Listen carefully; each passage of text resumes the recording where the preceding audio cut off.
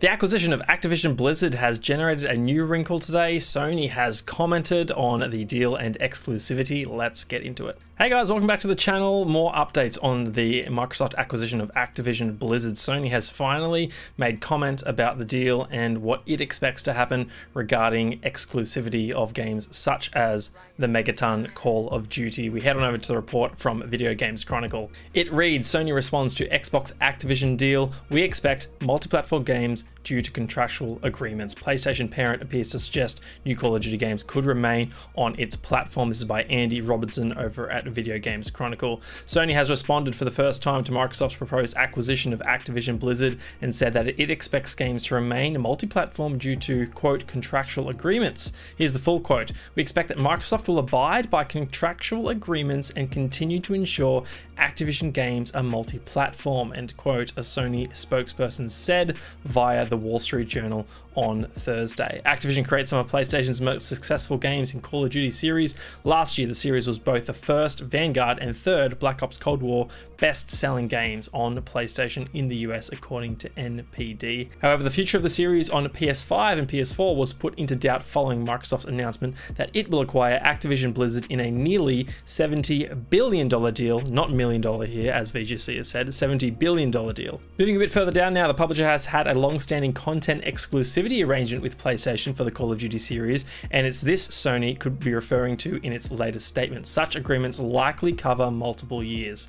Following its acquisition of Bethesda last year, Microsoft honored exclusivity agreements for Deathloop and the upcoming Ghostwire Tokyo. Just so we have the full context, it's also important to note that Activision has noted it does not plan on removing existing PlayStation games as well following the acquisition, which is something that aligns with Phil Spencer's comments as well when the acquisition was announced.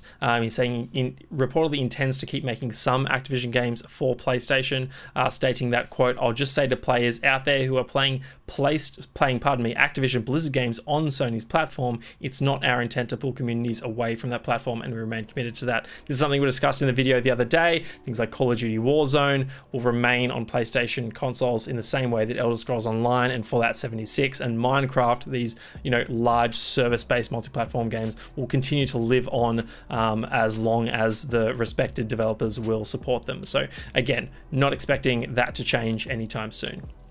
So it seems like we might have conflicting reports here. On the one hand, Sony is saying it expects Xbox and Microsoft and Activision to continue to publish those multi-platform games on their platform due to contractual agreements, whereas on the other hand, Microsoft is saying, Phil Spencer is saying that they'll continue to support existing communities, but undoubtedly this deal, just like the ZeniMax one, is about delivering games to Xbox customers exclusively on platforms where Game Pass exists. And just like we see with Redfall and Starfield and likely Elder Scrolls 6 and any future Bethesda games, other than the games already supported on PlayStation platforms, they're going to be exclusive as well. That surely has to be the intent on Microsoft's part, and I don't blame them. Like we said with Bethesda, you don't pay $7.5 billion to keep things the same. You certainly don't spend $68.7 billion and keep things the same as well. I'm not sure what Sony is referring to when it comes to these contractual obligations. Now, they might be referring to that long-term marketing deal that obviously with the Call of Duty series in the past has spanned multiple entries, multiple years. We saw PlayStation kick off the last generation, the PS4 generation, with the marketing rights to Call of Duty games starting, I believe, in 2015 with the release of Black Ops 3, if my memory serves me correctly. And they've had it since then. It has since been renewed. I'd have to double check when that renewal happened, but how long that's meant to last, we're not sure. Now, what I do know about these marketing deals is that sometimes they can be made within a year of the game's release, right? Like, things that aren't quite, long-standing or long-running series like Call of Duty, they happen on a game-by-game basis, and these deals are finalized within 12 months of launch. The Call of Duty series is different, and these deals span multiple entries like we've established here. At the same time though, these deals aren't contingent on those games landing exactly where they're stipulated to in the contract when the ink dries. So for instance, if PlayStation has a deal on the next 5 Call of Duty games spanning 2018, let's say, to 2022, if one of those games misses its window, it's not like Activision owes PlayStation a AAA game and the marketing rights to that game in the window that they specified for Call of Duty that year. So there is always some malleability within these contracts just in case things fall out of line. You know, for instance, there must be marketing deals with platform holders all the time, and then games get delayed. For instance, Microsoft has had a marketing deal with Cyberpunk 2077. That game was due to land, you know, firstly in April and then September, and then eventually it was December. And the marketing deal was still in place by the time that game eventually launched. It's not like CD Projekt Red owed Microsoft anything in April or September that year. It's just the way the cookie crumbles. So there needs to be some malleability in these contracts, and I dare say Microsoft is going to do its best to adjust the contracts in a way that allows them to at least put Call of Duty into Xbox Game Pass starting in 2023, and probably look to secure exclusivity from 2024. Now, regardless of these contractual obligations that Sony is stating, if it is the case that Microsoft can't make Call of Duty exclusive to Xbox, you know, for the duration of this marketing arrangement or these contractual obligations, it's going to happen eventually. I almost guarantee it.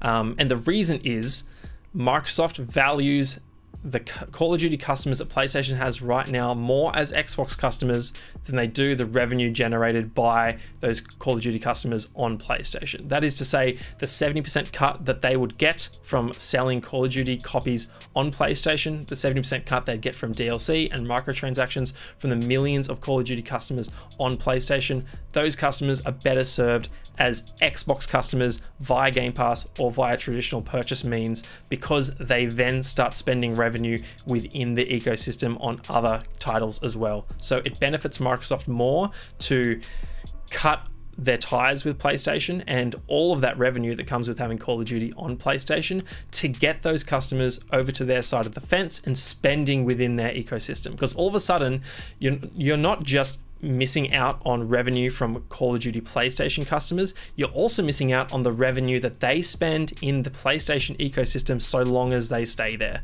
Microsoft wants those customers in their ecosystem, so when a Call of Duty player migrates from PlayStation to Xbox, all of a sudden Microsoft is getting a 30% cut on the Assassin's Creed game that they buy that year, or the microtransactions they spend in Rocket League or Fortnite or Rainbow Six Siege, for instance.